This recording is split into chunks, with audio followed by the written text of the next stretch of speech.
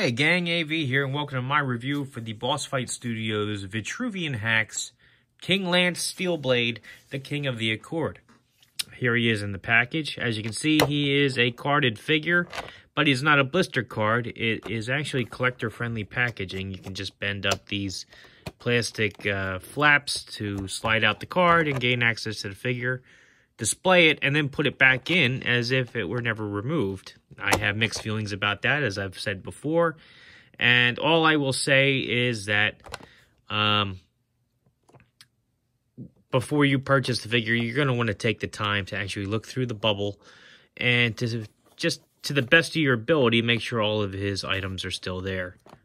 Just because, not saying anybody's going to try to rip you off or anything like that, but obviously, if you can remove the figure and then put the figure back in with the number of accessories he comes with, things happen. Sometimes things get misplaced, and sometimes he may be missing something. So if you get something on the aftermarket, be sure to check and make sure that you've got all the accessories before you buy it as best you can. So anyway, here he is in the package. Very good original artwork on the front of the box, which is always nice. The artist they have working on these things is top-notch. As you can see, HACS is an acronym for Highly Articulated Character Kit System. That basically means that the figure's body parts, various accessories, heads, etc., are all interchangeable with other figures from the line. Maybe not all the figures from the line, but the majority of the figures in the line you can mix and match and kit bash to your heart's delight. Very good aspect to these. It makes them very easy to customize and personalize, even if you're not a customizer, to make your characters look different when they're up on the shelf. Very big fan of that. Here he is on the other side of the package. As you can see, there is a file card. I've mentioned this before. I'm a huge fan of the file cards. They're roughly about the same size as the G.I. Joe ones from back in the day. If you would like to read it, feel free to pause the video and do so now. And once again, big fan of these. I love the fact that they flesh out the characters and give them that extra level of personality and history, and it really serves the line well. Makes the whole collection seem that much more deep and meaningful. Very good. Not sure what else I can say about it. Here are some other figures that are also available. I do believe I have most of these, maybe not all of them. I have reviewed a few of these already, however, so be sure to check out my channel to see the videos for the ones I've already reviewed and to keep an eye out for future ones because they will be showing up in the weeks and months ahead. So keep checking back. Here is a QR code that'll take you directly to the Boss Fight Studio app. I'll be honest, I haven't downloaded the app yet. I always just go directly to the store itself. Maybe I should download the app. But I assume this is where you can purchase this figure as well as all the other ones that are currently available. It is cheaper to purchase them directly from Boss Fight than it is to go to places like eBay, for example. So, without further ado, let us open up package by folding that plastic flap over and then removing the contents of the bubble.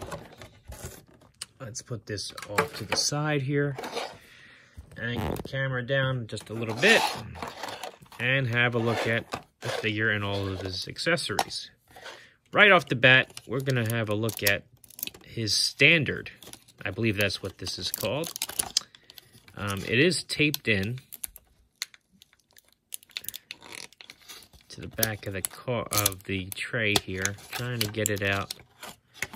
There we are. Very nice. I like this a lot. It's very tall.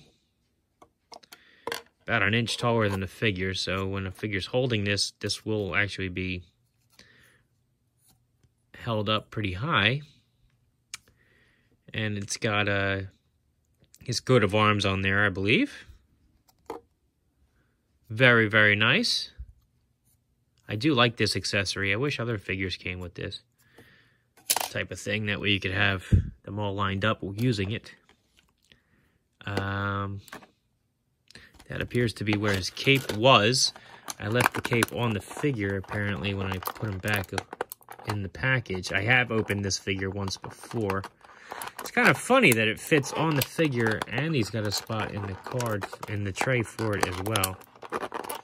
You would think it wouldn't have fit on the figure in the tray if there was a spot for it. Yeah, apparently there's a spot. Oh, well, wait, you know what? It's meant to be on the figure. They cut that out so that it would fit. That's pretty interesting. Okay.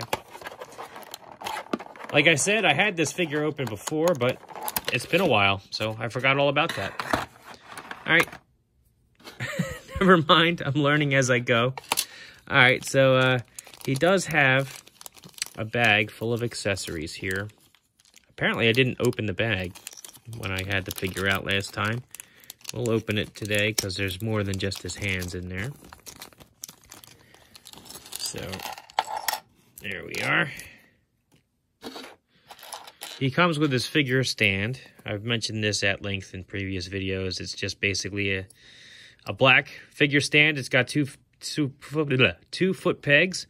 It's in the shape of the boss fight logo, and it does work quite well when keeping the figure standing upright and balanced. Always good to have a figure stand with your figure. He comes with two of these. They are mirrored. These are his thigh armor plates. They have a rectangular shaped peg, which fits into a slot on the sides of his legs.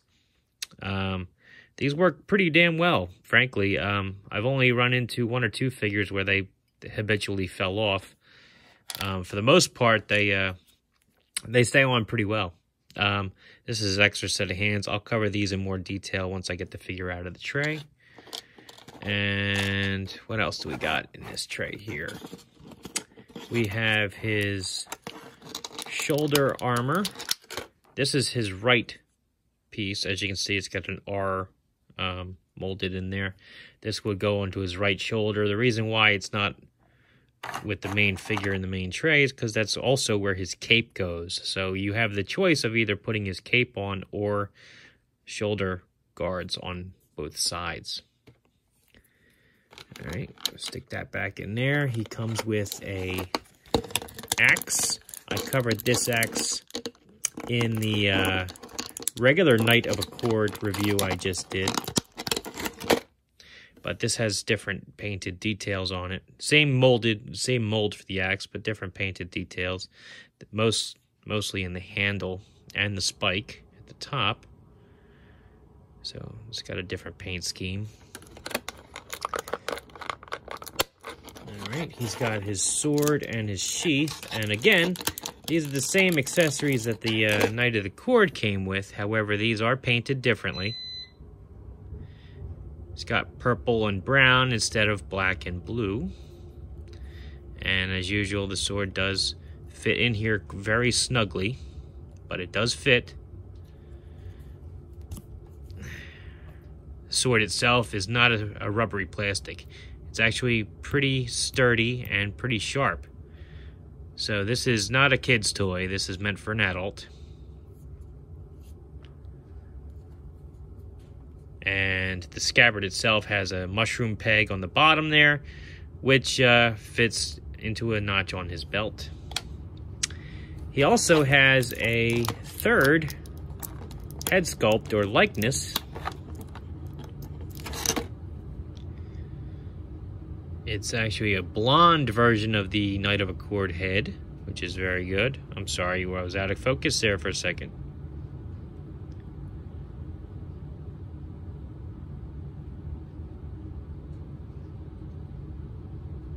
Very good.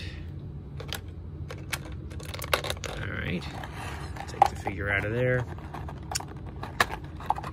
He has a shield, which, again, instead of being blue, is painted purple with his coat of arms there, and it's got the crown.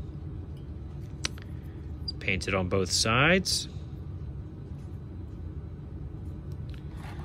It's very good. He has a helmet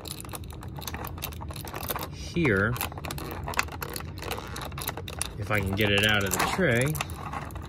There we are. It's a standard white helmet. There is some detail along the back neck, but it's not painted. I mentioned this in the Orc and the Knight of Accord review so far. It does have pegs on either side to accommodate different face shields. This one apparently, if you can see that, was pushed in. I don't know if you can see that. It's actually poking out the inside there. I'm not sure how frequent that happens. I've actually not noticed it until just now. Hopefully I can push that back out. Not supposed to happen. There we go. It did push right back out. Glad too, because without the pegs you can't put a face shield on. I keep going out of focus there, I apologize. Alright. But yeah, you use that helmet for these face shields. This one is the only one he comes with, apparently. But it's got these peg holes here and some very thin plastic actually going around the hole itself. So it can be kind of difficult to fit these onto the helmet. I do recommend that you heat these up. For the holes themselves, I very carefully use a precision screwdriver and just use the shaft to kind of help stretch the hole out while it's warm, just very gently. I don't want to rip it. And then I put it on here, and then as it cools, it starts to shrink back down, and I get a good fit that way. But you can get the basic idea of how that looks when it's put together, and it looks quite good. I like it. I love the fact that the detail was picked out in gold. Looks very nice. I like that quite a bit.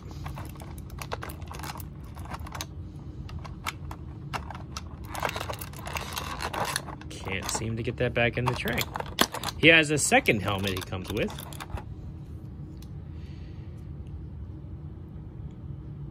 This is the winged helmet, painted in white this time with gold trim. Very cool. They did a good job on that. Here he has a second shoulder guard. This one is going to be his left side shoulder guard. This will be the one that will most likely be on the figure the majority of the time, because of his cape. Keep that off to the side there. And he has his other alternate likeness. Alright, come on out of there. It's a black gentleman with a blonde mustache, apparently.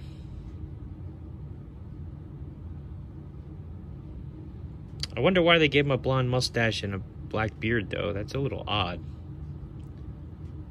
You don't see that often. But anyway, multiple likenesses are always a good thing, because the figure can only have one, and it saves you from having to paint another head later when you customize a figure or buy a blank, for example. So I do like seeing the multiple heads. Here's the figure itself. Let's put his shoulder guard on so you can see how that looks. Fits in there very snug. All right. This just pegs into the same hole that his shoulder guard would normally be in. It's got a very nice detail. I like the gold trim on the white armor. Purple loincloth right there, purple cape. Looks nice. Looks nice. Here is his thigh armor, which, as I said, would plug right into there. Let's see how well that works. Shouldn't be any issue. All right, fits very snugly. Looks good.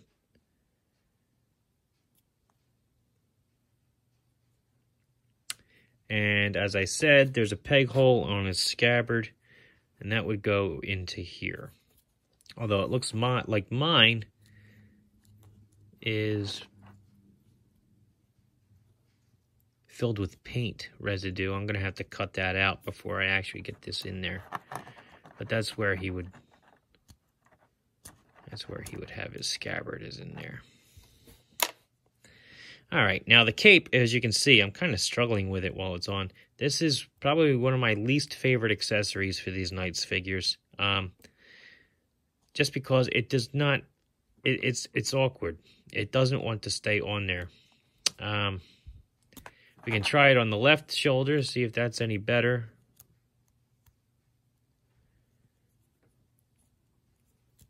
Not really, because it goes off to the side like that, so it looks funky. It's definitely meant to go on his right shoulder, and as you can see, it's kind of awkward. It's kind of awkward. Not a big fan of the cape accessories. So we're going to take that off. We're going to put this on for the sake of the review. Now, let me see his head. I think his hair is removable. Yes, it is. It's got a notch in both the hair and the back of his head. This way you can actually put his helmets on and still maintain the same facial likeness. So that's cool. His head's on a ball joint. It's not hindered by his shoulder guards at all. He can do a full 360. He can look down about that far. He can look up a decent amount. You can move his head from side to side. And you don't really get much in the forward and back. I mean, it does have a barbell joint, but it's just this particular head doesn't allow for that much movement there. When you have his shoulder pads on, his arms will be hindered. But to show you the full range of motion for the figure itself, he can do a full 360 without the pads there. He can lift his arms up about that high. He has nothing at the bicep, but his elbows can bend 90 degrees up, not much down because of the elbow guard. And they rotate left and right. They don't do a full 360 because of the elbow guard. His wrists can do a full 360. And the particular set of hands he has on here can bend up and they can bend down. If you were to swap that out for the alternate hands he comes with, you'll notice that the hinge is different. It allows him to bend in and out instead. I like the fact that they do that. They give you both options so that depending on which weapons or accessories you want to pose him with, he can make it look more natural and have his wrist bending in the appropriate place. He has a ab crunch, which is on a ball joint, so it gives you a good range of motion up there. He can actually bend down a decent, like a little bit, and then back a decent amount too. You can definitely get your point across with him. He does have something at the waist. It's part of his construction.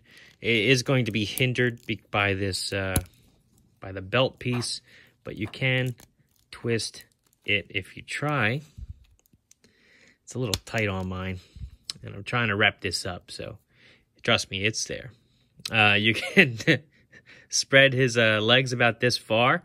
He can do the can-can about like this. He's got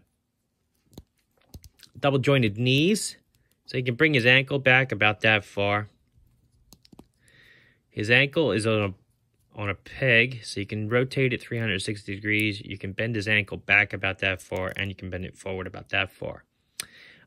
Before we do size comparison, let me just take a minute to point out the painted details on this guy, because they are really nice, and some of them are subtle, which is what makes it so nice. So he's got a very good likeness on his face there. His individual rivets, as you can see, are picked out in paint. The knuckles on his gloves are picked out in paint. All of them, which is very good. The buckles on his belt, as well as the rivets, picked out in paint. Even the back buckles on his leg armor picked out in paint. His feet,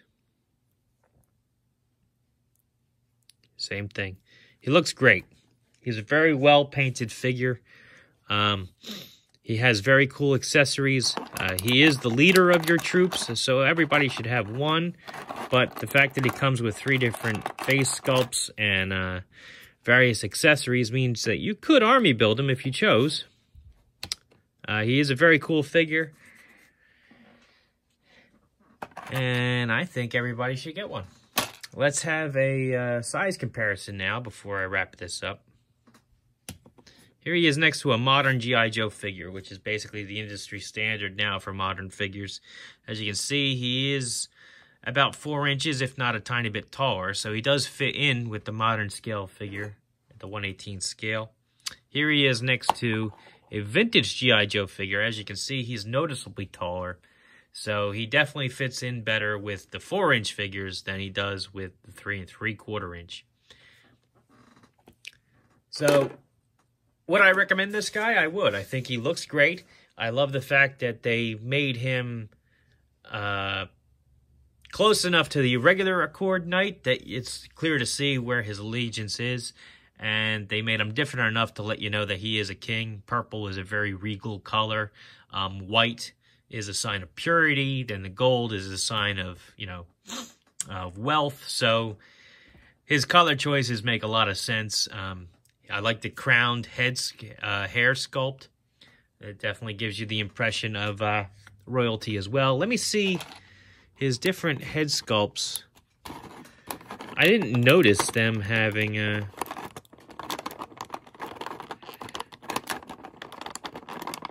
notch to wear the wig. I don't think they did, so... man, I can't get that out of there.